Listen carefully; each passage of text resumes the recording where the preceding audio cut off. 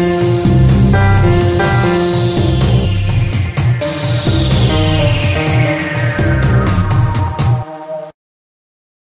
everybody and welcome to Yoshi 1 Kenobi's spoiler season deck for Zendikar Rising.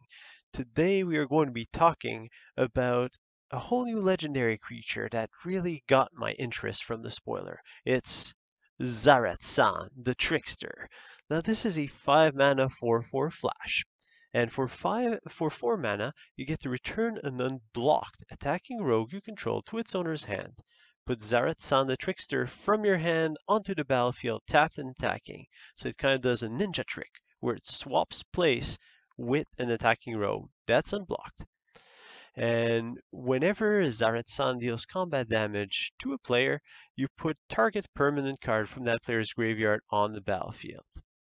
You basically get a reanimation effect from your opponent's graveyard for free if you get to connect and attack with Zareth San, which is extremely powerful. Now, the fact that you get to do that little swappy shenanigan for 4 mana is going to bring the deck. It's going to be the basis for the deck that I'm presenting today. But you shouldn't neglect the fact that you can just hardcast Zareth San for 5 mana at the end of your opponent's turn and then swing for 4 with a surprise attack. So let's take a look at the deck list. So the deck list makes use of 3 new rogues that we have. There's Zareth San the Trickster, the 5 mana rogue. We'll also play Merfolk WIndrobber, which at this point in time is one of the best rogues that we can see for 1 mana, where it enters the battlefield as a 1/1. Whenever you attack your opponent, you get to mill 1 card, which is relevant for a couple of reasons. One, it helps us to use Thieve, Guilds, and Force's ability to transform it into a 3/2 Death Touch. Second, it feeds our opponent's graveyard so that Vantress Gargoyle becomes active. Also, it gives us more targets for Zareth San, because Zareth San getting to revive a Ornithopter is not what we want. We want something like an Ugin or something very powerful. So the more cards we send to our opponent's graveyard, the more chances our opponent is going to summon our own turn 4. The more chances are that Zareth San is going to hit a valid target in our opponent's graveyard. Now, of course, we have to be careful of Kroxa and Uro, and based on the metagame, this might not be the best deck to play, but it sure sounds like a lot of fun. Let's continue with the game plan. So Thieve, Guilds, Enforcer has a similar ability. Whenever you play a rogue, you mill your opponent for 2. So it kind of goes with the WIndrobber. Also, they're both creatures that are slightly harder to block. Merfolk WIndrobber has flying, while Thieve, Guild, Enforcer has Death Touch. So your opponent doesn't necessarily want to block those, which means that we can do swappity swap with Zareth San and trick our opponent into playing their cards for free. Then we play Vantress Gargoyle, because if we're going to mill our opponent, well, a 5/4 flyer sounds like a pretty sweet deal.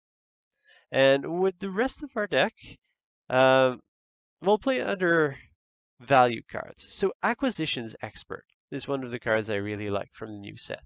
So it's basically an improvement on a Burglar Rat. So it's a 1/2 when you play it. If you only have that card, then your opponent has to discard a card. Well, they have to reveal it, then they discard that 1 card. So it's really a Burglar Rat with better stats. That's a rogue. Now, the fact that's a rogue means we can use Zareth San the Trickster. We get to trigger Thieves, Guild, Enforcer's ability. We also trigger Robber of the Riches. If we've exiled some cards with it, then Acquisition Expert can attack. We'll get the trigger of attacking with Rogue, which will allow us to play the card. Furthermore, Zareth San's ability is not only positive in that you're replacing the creature with a 4/4, but it also means that you get to bounce that creature back into your hand. So you play the Acquisitions Expert. Your opponent discards a card. Then later, you attack with the Acquisition Expert. You swap it with Zareth San, which means that your Acquisition Expert is back in hand, which means you get to cast it again to make your opponent discard 1 more card. And so you get a lot of value out of that. We're splashing red for Robber of the Rich because it's a powerful rogue that will generate large amounts of card advantage. And I want to make this deck a moderately aggressive small rogues type of deck that really uses the power of Zareth San to close out the games. Since we're milling our opponent's graveyard, we'll play 4 copies of Drown in the Loch, which is a 2-mana counter spell that doesn't even cost double blue, so that's even better. That can also be used as a removal spell, so in this deck, it's really candy. It's very powerful. Then we're playing 4 copies of one of the best rogues from Throne of Eldraine, Brazen Borrower. Yes, not only does it bounce stuff, come back as a creature, have flash, but it's also a rogue, which can trigger all the good stuff from the deck. Also, it's another flyer that we can swappity swap with Zareth San. And then we get Brazen Borrower back into our hand, and guess what? We get to bounce something one more time. Isn't it wonderful? And then we play 2 copies of Neutralize, just counter magic, 2 copies of Murderous as a kill spell, and most of the about half of our deck has flash. So Thieve Guild's Enforcer has flash, Drown in the Loch, Brazen Borrower, Neutralize, Murderous can all be played at instant speed, as well as Zareth San. So we play kind of as a half flash deck with a little bit of aggression and lots of tricks, lots of value. So that's the game plan. In terms of the mana, I think we can support the Grixis colors for just splashing the Robber of the Witch because of the pathways. So the pathways are really great at setting you up for 3 colors, as long as you don't require too much of doubles of one color. So our mana is purely symmetrical with the pathways, but we play with 2 islands, 2 swamp, 2 mountains, and 4 fabled passages.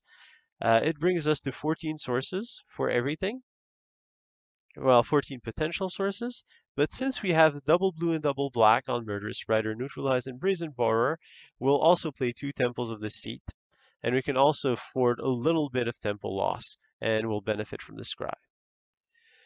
So that is the Zareth San the Trickster Rogue decklist, based on only the spoilers from day 1 of Zendikar Rising. Tell me what you think about the decklist in the comments and how excited you are to see Zareth San the Trickster in action once the set releases. I hope you've enjoyed this video. Don't forget to subscribe by clicking the Yoshi icon at the right of your screen. It doesn't cost you any mana, and it greatly helps to support this channel and keep the awesome videos coming.